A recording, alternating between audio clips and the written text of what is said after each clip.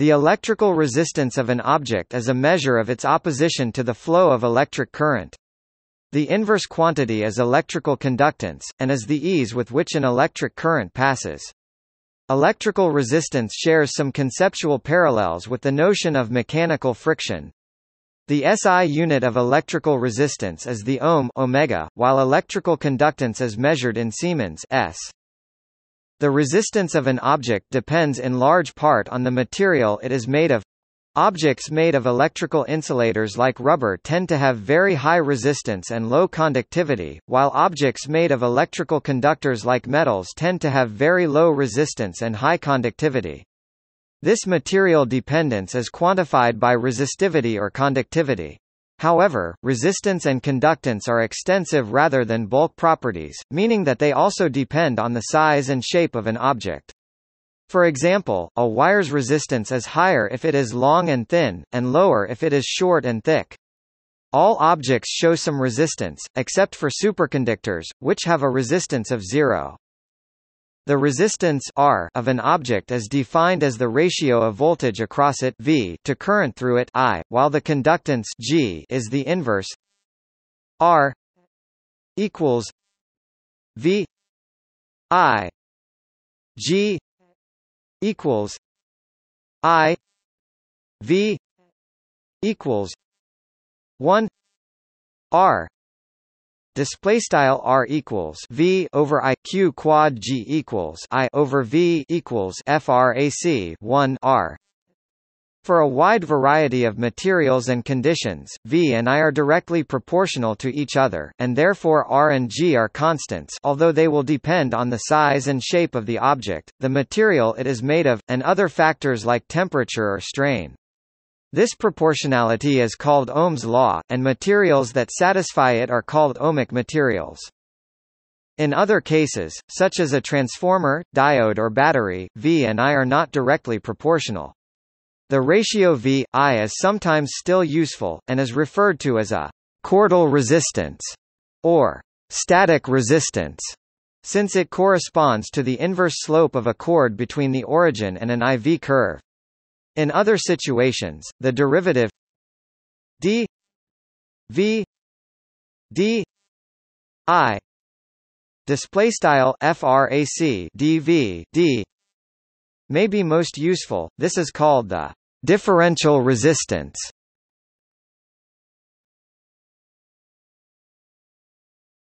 Topic: Introduction. In the hydraulic analogy, current flowing through a wire or resistor is like water flowing through a pipe, and the voltage drop across the wire is like the pressure drop that pushes water through the pipe. Conductance is proportional to how much flow occurs for a given pressure, and resistance is proportional to how much pressure is required to achieve a given flow. Conductance and resistance are reciprocals. The voltage drop, i.e., difference between voltages on one side of the resistor and the other, not the voltage itself, provides the driving force pushing current through a resistor. In hydraulics, it is similar. The pressure difference between two sides of a pipe, not the pressure itself, determines the flow through it. For example, there may be a large water pressure above the pipe, which tries to push water down through the pipe. But there may be an equally large water pressure below the pipe, which tries to push water back up through the pipe. If these pressures are equal, no water flows. In the image at right, the water pressure below the pipe is 0. The resistance and conductance of a wire, resistor, or other element is mostly determined by two properties: geometry, shape, and material geometry is important because it is more difficult to push water through a long, narrow pipe than a wide, short pipe. In the same way, a long, thin copper wire has higher resistance, lower conductance than a short, thick copper wire. Materials are important as well. A pipe filled with hair restricts the flow of water more than a clean pipe of the same shape and size. Similarly, electrons can flow freely and easily through a copper wire, but cannot flow as easily through a steel wire of the same shape and size, and they essentially cannot flow at all through an insulator like rubber, regardless of its shape. The difference between copper, steel, and rubber is related to their microscopic structure and electron configuration, and is quantified by a property called resistivity. In addition to geometry and material, there are various other factors that influence resistance and conductance, such as temperature, see below.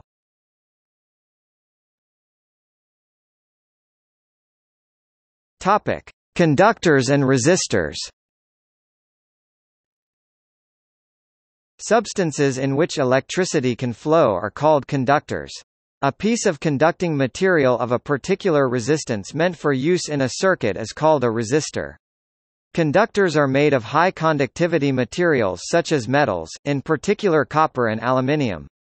Resistors, on the other hand, are made of a wide variety of materials depending on factors such as the desired resistance, amount of energy that it needs to dissipate, precision, and costs.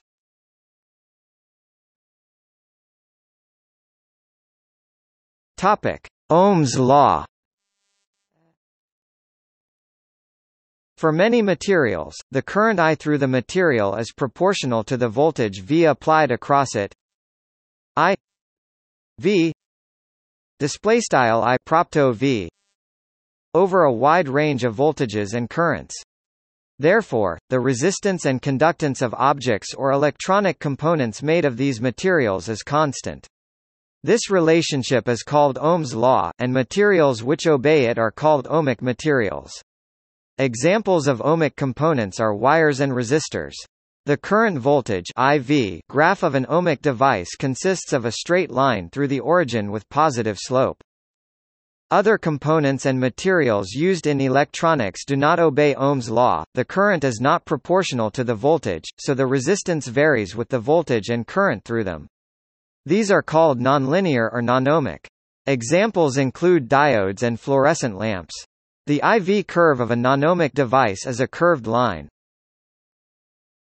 Topic: relation to resistivity and conductivity. The resistance of a given object depends primarily on two factors: what material it is made of, and its shape. For a given material, the resistance is inversely proportional to the cross-sectional area. For example, a thick copper wire has lower resistance than an otherwise identical thin copper wire. Also, for a given material, the resistance is proportional to the length. For example, a long copper wire has higher resistance than an otherwise identical short copper wire. The resistance R and conductance G of a conductor of uniform cross-section, therefore, can be computed as R equals rho A, G equals sigma A. Displaystyle begin aligned R and equals rho frac L A 5 pt G and equals sigma frac L end aligned where displaystyle L is the length of the conductor measured in meters m, A is the cross-sectional area of the conductor measured in square meters m squared, sigma is the electrical conductivity measured in Siemens per meter sm-1, and rho is the electrical resistivity, also called specific electrical resistance, of the material, measured in ohm meters omega m. The resistivity and conductivity are proportionality constants, and therefore depend only on the material the wire is made of, not the geometry of the wire. Resistivity and conductivity are reciprocals. Rho equals 1 sigma displaystyle rho equals 1 sigma. Resistivity is a measure of the material's ability to oppose electric current.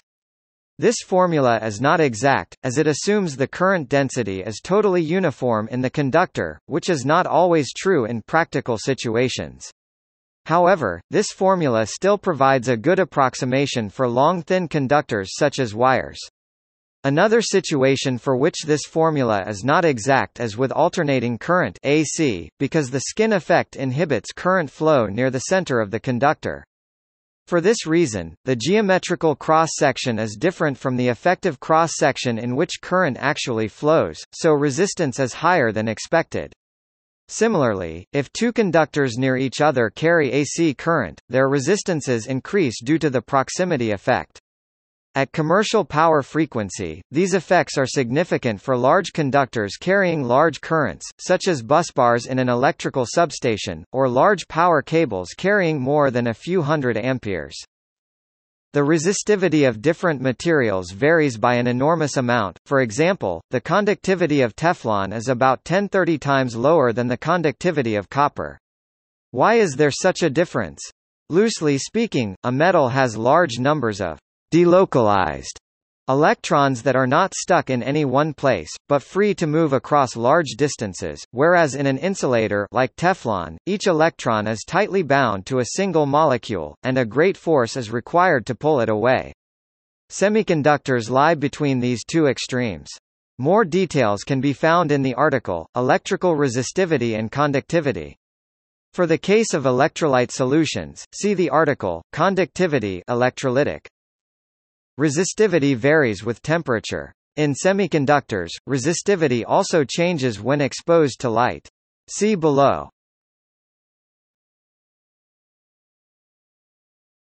Topic: Measuring resistance. An instrument for measuring resistance is called an ohmmeter. Simple ohmmeters cannot measure low resistances accurately because the resistance of their measuring leads causes a voltage drop that interferes with the measurement, so more accurate devices use four-terminal sensing.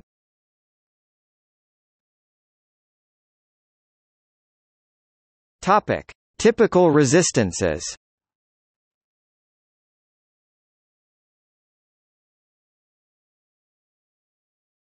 Topic: Static and differential resistance. Many electrical elements, such as diodes and batteries, do not satisfy Ohm's law. These are called non-ohmic or nonlinear, and their IV curves are not straight lines through the origin. Resistance and conductance can still be defined for non-ohmic elements. However, unlike ohmic resistance, nonlinear resistance is not constant but varies with the voltage or current through the device, i.e., its operating point. There are two types of resistance.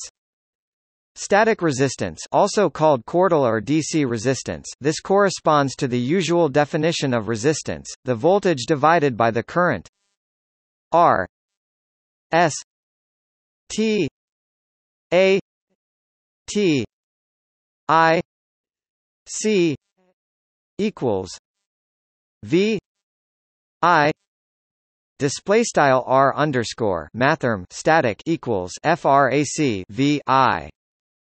It is the slope of the line chord from the origin through the point on the curve. Static resistance determines the power dissipation in an electrical component. Points on the IV curve located in the second or fourth quadrants, for which the slope of the chordal line is negative, have negative static resistance. Passive devices, which have no source of energy, cannot have negative static resistance. However, active devices such as transistors or op-amps can synthesize negative static resistance with feedback, and it is used in some circuits such as gyrators. Differential resistance, also called dynamic, incremental or small signal resistance. Differential resistance is the derivative of the voltage with respect to the current, the slope of the IV curve at a point R D I F F equals D V D I display style R underscore mathrm diff equals frac dV d. If the IV curve is non-monotonic with peaks and troughs, the curve has a negative slope in some regions. So in these regions the device has negative differential resistance. Devices with negative differential resistance can amplify a signal applied to them, and are used to make amplifiers and oscillators. These include tunnel diodes, gun diodes, IMPATT diodes, magnetron tubes, and unijunction transistors.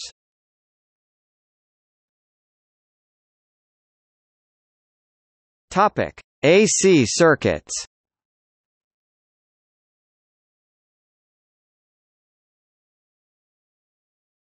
Topic: Impedance and admittance. When an alternating current flows through a circuit, the relation between current and voltage across a circuit element is characterized not only by the ratio of their magnitudes, but also the difference in their phases. For example, in an ideal resistor, the moment when the voltage reaches its maximum, the current also reaches its maximum. Current and voltage are oscillating in phase. But for a capacitor or inductor, the maximum current flow occurs as the voltage passes through zero and vice versa. Current and voltage are oscillating 90 degrees out of phase. See image at right. Complex numbers are used to keep track of both the phase and magnitude of current and voltage. V T equals re V 0 E J omega T I T equals re I 0 E J omega T Z equals V 0 I 0 Y equals I 0 V 0.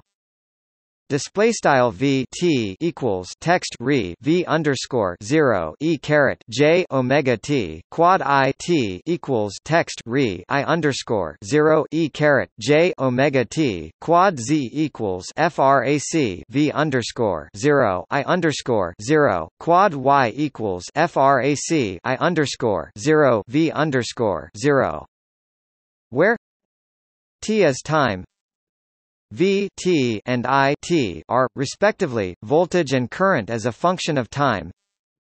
V0, I0, Z, and Y are complex numbers. Z is called impedance. Y is called admittance. Re indicates real part. Omega (omega) is the angular frequency of the AC current. J equals minus 1. Display style J equals sqrt minus 1 is the imaginary unit. The impedance and admittance may be expressed as complex numbers that can be broken into real and imaginary parts. Z equals R plus J X Y equals G plus J B. Display style Z equals R plus JX quad Y equals G plus JB, where R and G are resistance and conductance respectively, X is reactance, and B is susceptance. For ideal resistors, Z and Y reduce to R and G respectively, but for AC networks containing capacitors and inductors, X and B are non-zero. Z equals 1 Y. Display style Z equals 1 Y. For AC circuits, just as R equals 1 G. Display style R equals 1 G. For DC circuits.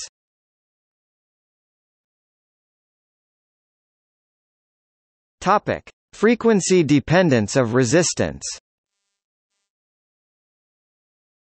A key feature of AC circuits is that the resistance and conductance can be frequency dependent, a phenomenon known as the universal dielectric response. One reason, mentioned above, is the skin effect and the related proximity effect. Another reason is that the resistivity itself may depend on frequency. See Drude model, deep level traps, resonant frequency, Kramers-Kronig relations, etc.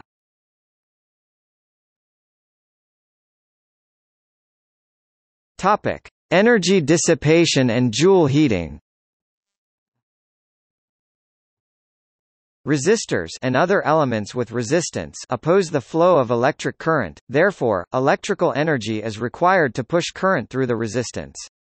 This electrical energy is dissipated, heating the resistor in the process. This is called Joule heating after James Prescott Joule, also called ohmic heating or resistive heating. The dissipation of electrical energy is often undesired, particularly in the case of transmission losses in power lines. High voltage transmission helps reduce the losses by reducing the current for a given power.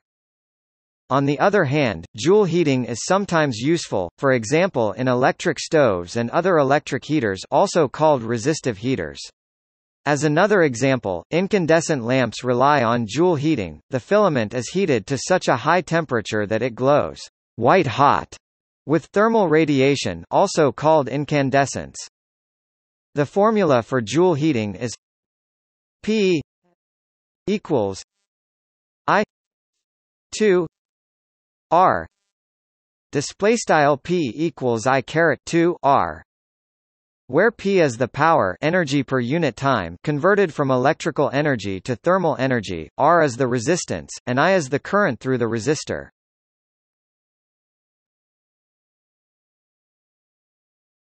Topic: Dependence of resistance on other conditions.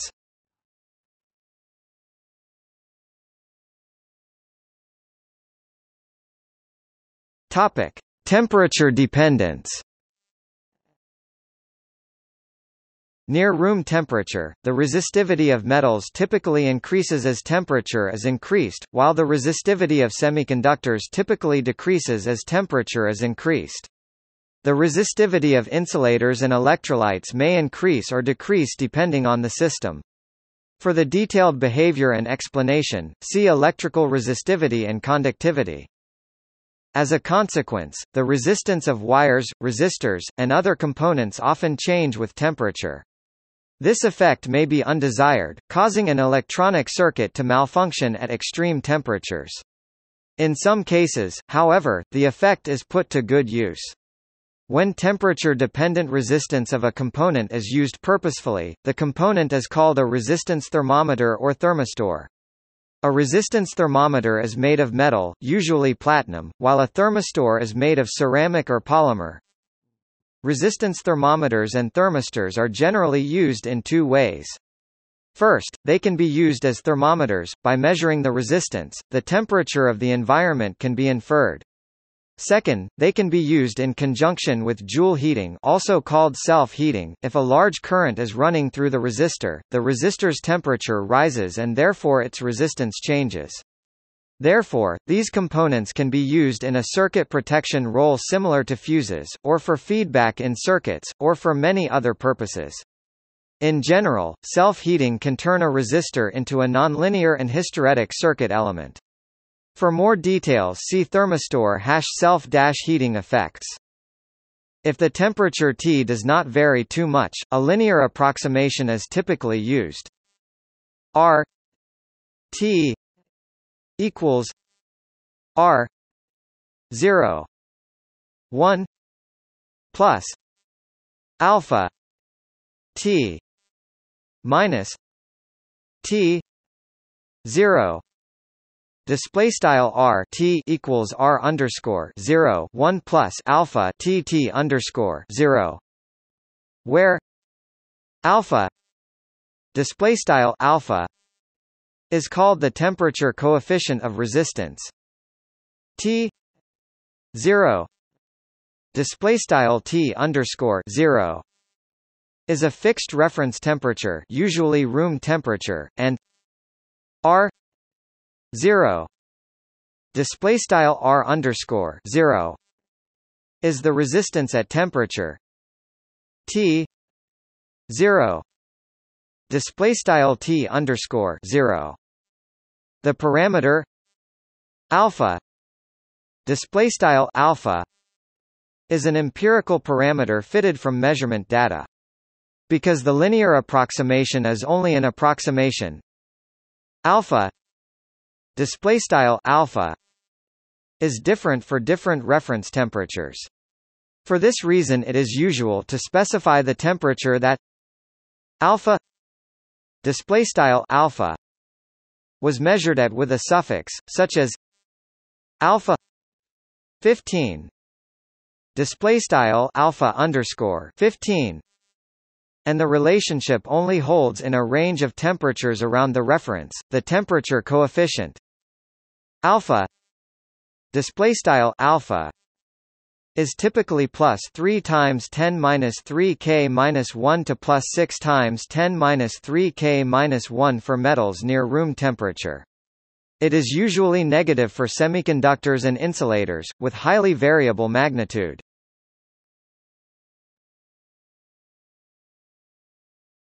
Topic: Strain dependence. Just as the resistance of a conductor depends upon temperature, the resistance of a conductor depends upon strain. By placing a conductor under tension, a form of stress that leads to strain in the form of stretching of the conductor, the length of the section of conductor under tension increases and its cross-sectional area decreases. Both these effects contribute to increasing the resistance of the strained section of conductor. Under compression, strain in the opposite direction, the resistance of the strained section of conductor decreases. See the discussion on strain gauges for details about devices constructed to take advantage of this effect.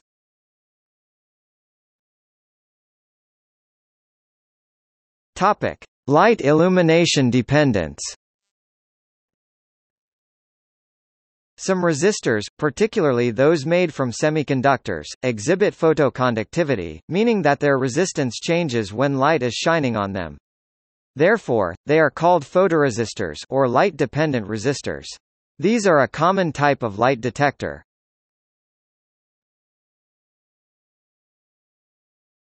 Topic: Superconductivity. Superconductors are materials that have exactly zero resistance and infinite conductance, because they can have V equals 0 and I does not equal 0.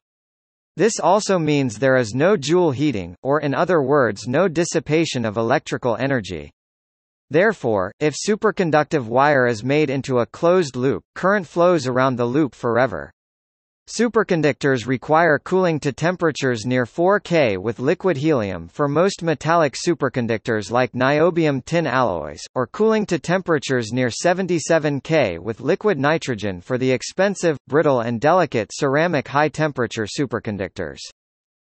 Nevertheless, there are many technological applications of superconductivity, including superconducting magnets.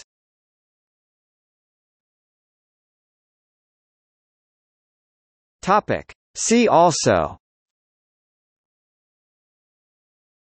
Conductance quantum and its reciprocal, the von Klitzing constant under von Klitzing, electrical measurements, contact resistance, electrical resistivity and conductivity. For more information about the physical mechanisms for conduction in materials. Johnson-Nyquist noise, quantum Hall effect, a standard for high-accuracy resistance measurements. Resistor, RKM code, series and parallel circuits, sheet resistance, SI electromagnetism units, thermal resistance, voltage divider, voltage drop.